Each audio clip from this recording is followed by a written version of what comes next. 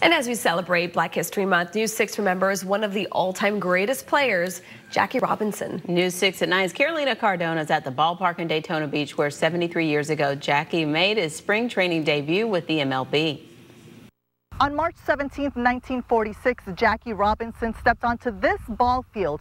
That day, Daytona Beach made history, becoming the first city in the South to accept integrated baseball during a time segregation laws were strictly enforced. They proved here in Daytona Beach that blacks and whites could peacefully watch integrated baseball, which was historic at the time. In 1946, cities like DeLand, Sanford, and Jacksonville prohibited Jackie Robinson to play in their ballparks.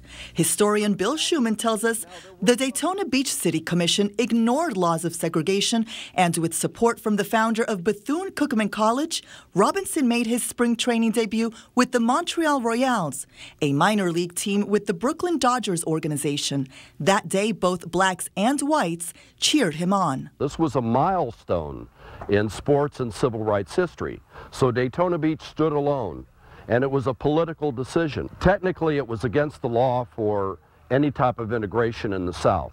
And what is unique about this is this happened without a federal court order. The ballpark located off Orange Avenue has several images of Robinson, including a statue of him giving a child a baseball. The theme of this statue is Jackie Robinson passing on his contribution to future generations. He was a one-of-a-kind athlete, adored by thousands. There were so many things that were amazing and heroic about Jackie Robinson. Number one, his mental game. He could concentrate when he needed to, and he was a tremendous natural athlete. Around the stadium, you'll also see probably one of the most impactful images.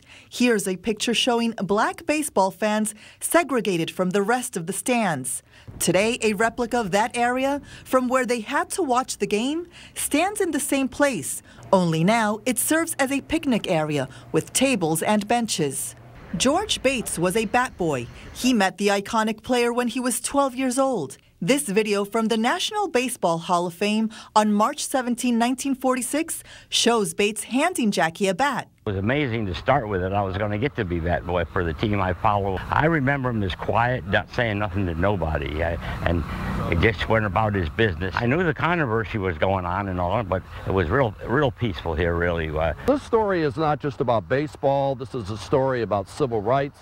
It's a story about how fans accepted integrated baseball. This historical field is over 100 years old. It wasn't until 1989 that it was renamed the Jackie Robinson Ballpark and Museum. In Daytona Beach, I'm Carolina Cardona, News 6 at 9.